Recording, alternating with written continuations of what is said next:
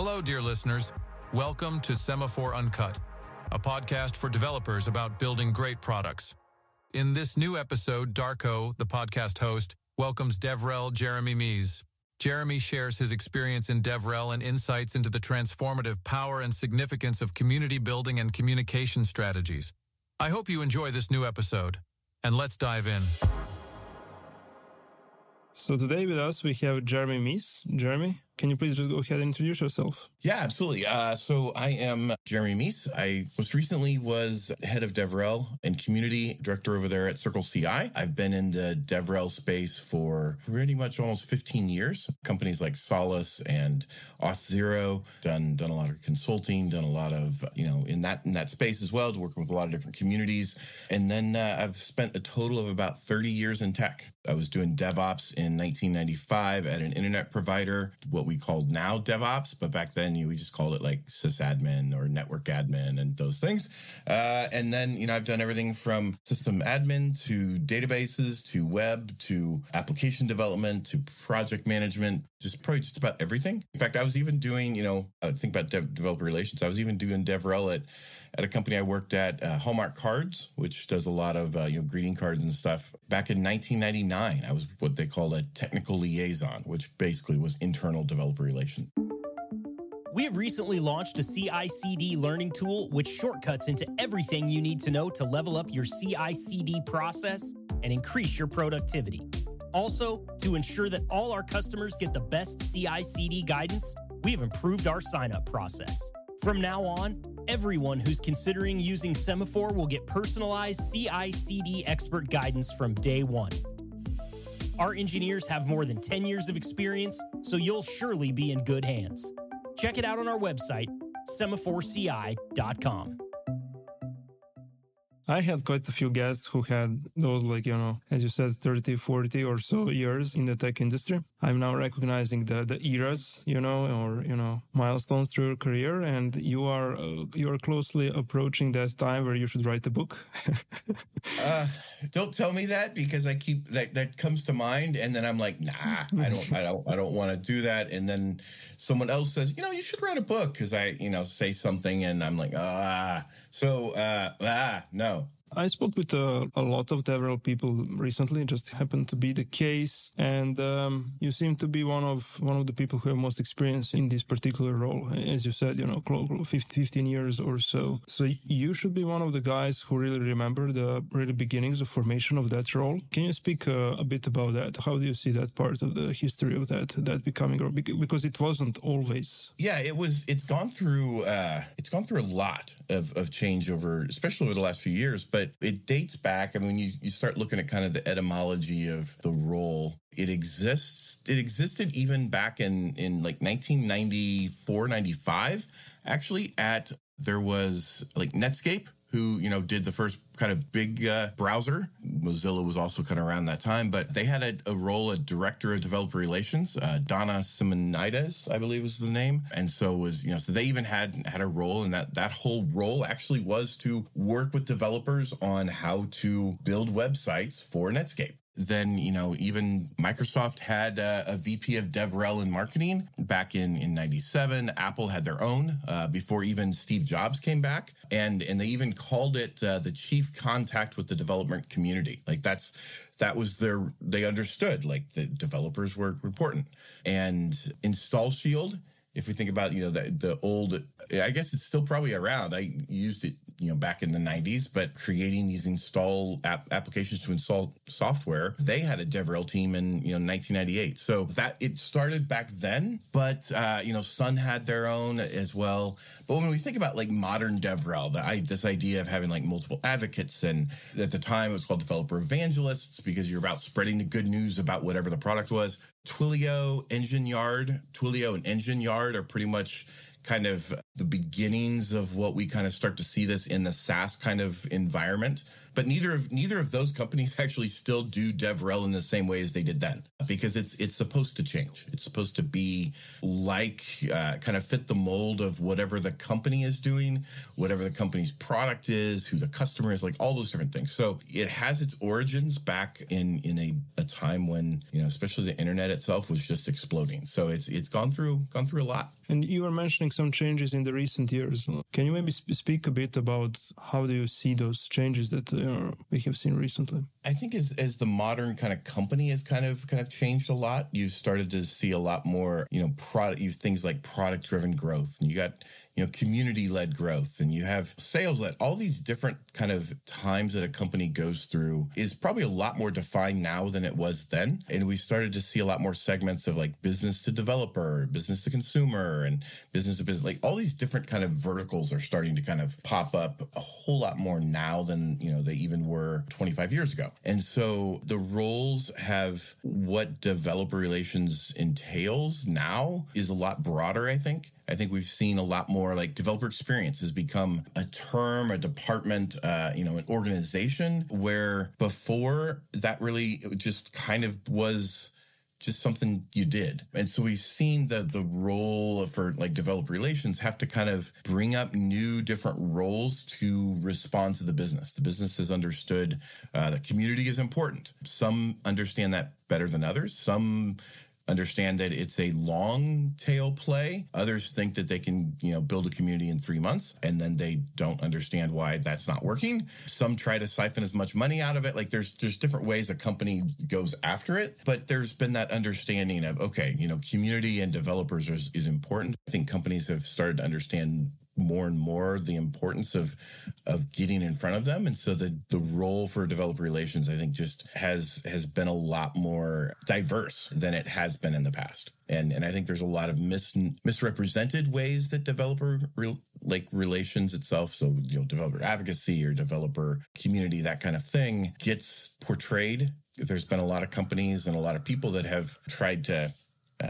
have presented it in a way that probably is a lot more self-serving than it's supposed to be. And so I think it goes through a lot of different growing pains, I guess is probably a good way to put it. So, did I catch correctly that one of your first roles in the late 90s was actually inward-facing, where you were supporting the internal organization? Yes. It was kind of an interesting thing at the company I worked at, Hallmark Cards. They were, I'd started doing a lot more interfacing between, like the salespeople that were selling the cards and the systems that they had to use in order to do that, and the people who were actually building those systems. So the IT and the consumer, the customer, essentially internal customers and internal developers, and started finding myself being that person that just kept being said, hey, can you go explain the technical thing to the non-technical people? And then can you tell us what the non-technical people are trying to say? Because we don't speak the same language. And it was,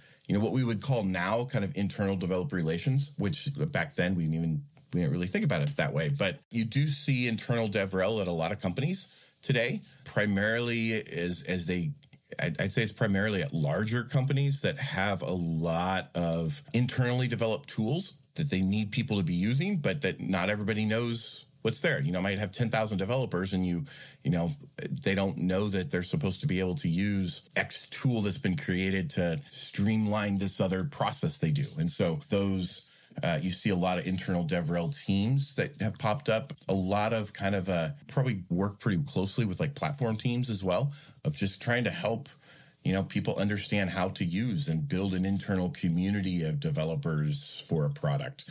So we see that kind of come up as well. I'm curious to hear, what's the thing that really attracted you to the role, and what are the elements of it that you really love, obviously, as you seem very passionate about it? I kind of backed myself into it, or kind of, I guess that's probably a good way to say it, kind of stumbled into it. I was working kind of full-time at Sprint and started using, got this new device. It was an Android device. Started seeing something wasn't working, and so I, went to go find out why, and then found a community of people that were talking about that. And so I got involved in that and then started to see how that kind of grew and that community itself was growing and got more and more involved in that. And then started helping out the community. I started doing some moderation and stuff, all while I was working full time. And then kind of got asked to or volunteered or voluntold, I guess, depends on how you want to say it, to start kind of being an admin, somebody that kind of was a leader more in the community because of the things I was doing and helping build in both internally to the community and externally. And then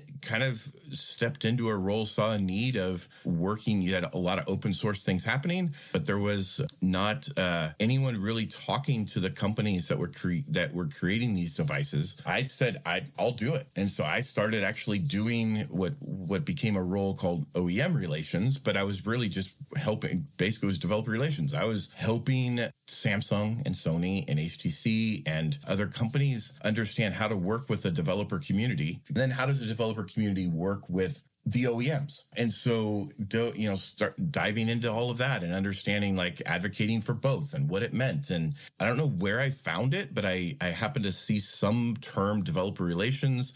I'm like, oh, it kind of sounds like what I'm doing. And I searched and found a community of developer advocates and said, hey, I'd love to join that. I joined that community and then started to see, hey, there's this role that essentially was what I was already doing on the side. And so dove deeper and then said, you know what, I would love to do this. And so I actually started getting paid by the company and then started a company to do some of that as well as some development. And it just kind of developed into, it's like, this is what I want to do. We have recently launched a CI/CD learning tool which shortcuts into everything you need to know to level up your CI/CD process and increase your productivity. Also, to ensure that all our customers get the best CI/CD guidance, we have improved our sign-up process. From now on, everyone who's considering using Semaphore will get personalized CI/CD expert guidance from day one. Our engineers have more than 10 years of experience, so you'll surely be in good hands. Check it out on our website, semaphoreCI.com. It really feels, in my engineering terms, to put it, the common denominator is communication in various forms, either to, as you said, a company or a community of people. And then when you're thinking about developer advocacy itself as kind of like a role, like developer advocates, that's a typical role.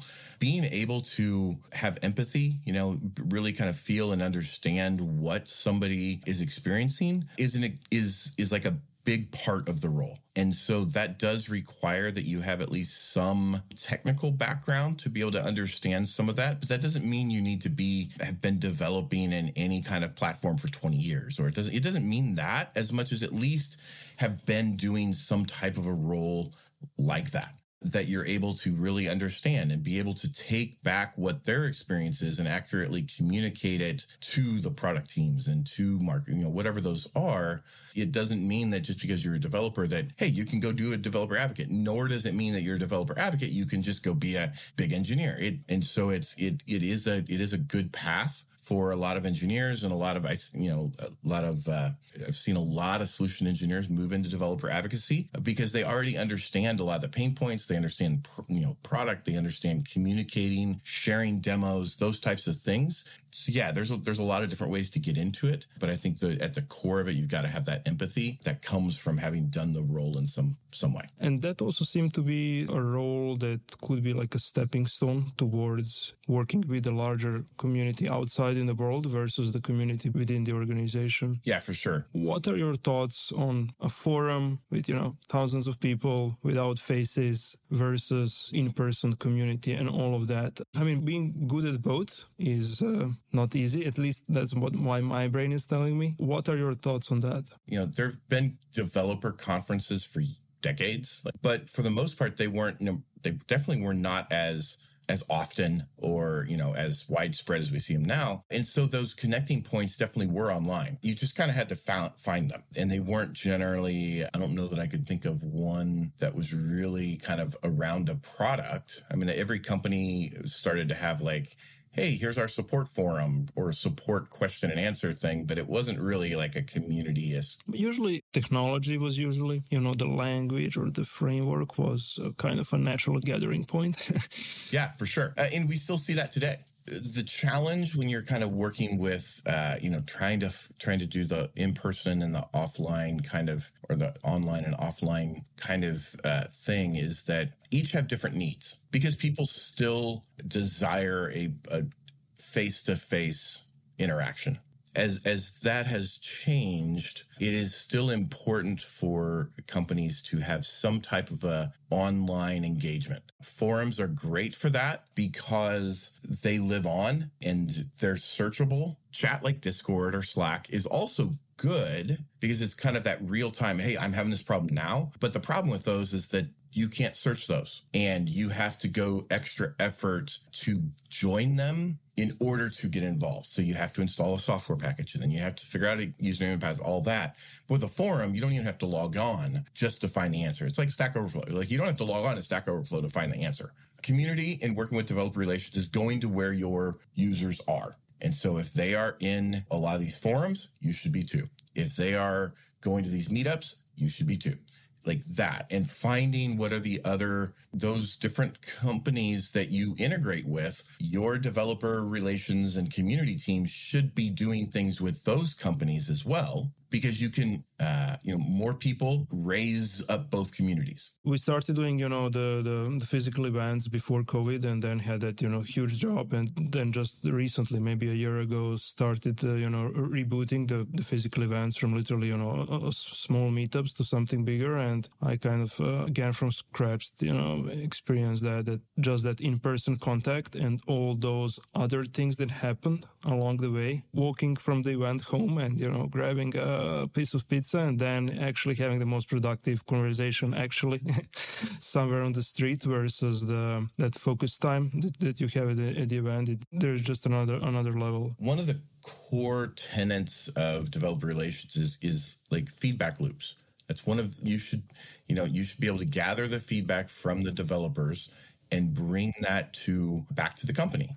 It's rare to see that actually happen very well. And a lot of that is because it takes on different forms for whatever the product team is wanting, which is important for DevRel to talk to the product teams and find out the info that they need, and then go out and have that face-to-face conversation. And it's a whole lot, when you're having that face-to-face conversation, it's a whole lot harder to hide behind a keyboard and say, whatever you want. There's a certain level of vulnerability on both sides that's good. I've seen much more actionable and valuable feedback in those face-to-face conversations. But what developer relations is able to do in those conversations, like you've said, of like, it could be at over coffee or the hallway track at a conference, is taking that and capturing that person, what they're experiencing, who they, the name, the company they work for, what are the challenges that they have, what do they like, what do they not, capturing all of that, and then bringing that back to product with that name and company. All of a sudden, it's a person. You've humanized that feedback, and it's a whole lot harder to dismiss that feedback when there's a person tied to it. They have the potential to be the closest to the users of the product than anyone else. And so that they need to be bringing that real actionable feedback.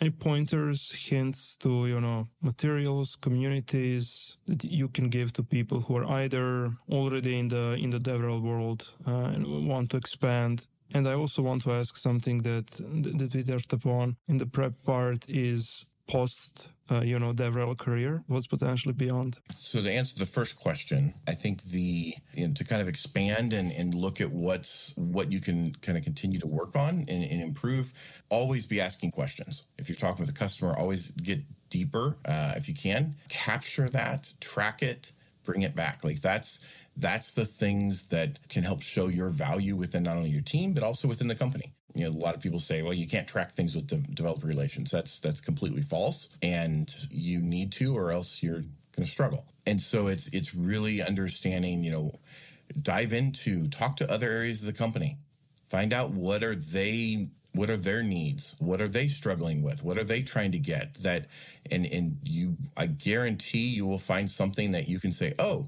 I could help you out with this at a conference, or I could help by asking a developer I know this, or you can you could probably find at least one thing from that conversation that you and your team, or just even just yourself within your developer relations and developer community stuff that you could help them with. And when you do that, keep track of that. Make sure you talk about it. Be your own advocate as well, not just for the company, but for yourself. That's one big piece of advice I think I would give.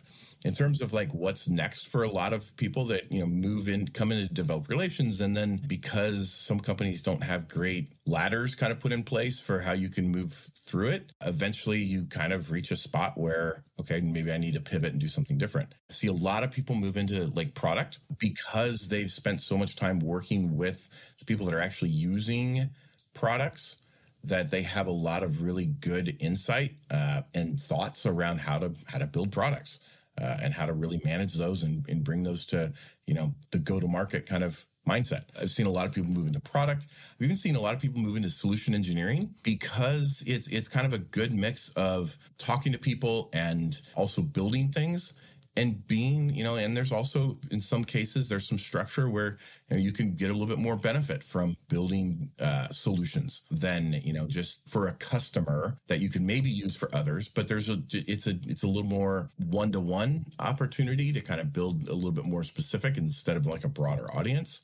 So I've seen a lot of people do that. And even kind of a sidestep of like product marketing is also an area that I've seen a lot of people kind of make that little sidestep into, because there's the voice of the developer and you're able to communicate that vision. You have a really good way of opportunity to kind of translate that into, maybe you need to help the message a lot more. Amazing. Yeah, I'm just going to tease you about the book. So maybe next time we'd speak, you'll be presenting the book. Maybe we'll be talking about a book. Goodness, no. Jeremy, thank you so much. Super interesting conversation. Yeah, same, Darko. It was great talking with you, and good job. Thank you so much. What a great conversation. We hope you enjoyed it and learned something new. Make sure to subscribe to Semaphore Uncut on your podcast player of choice so that you don't miss our new episodes. And stay tuned.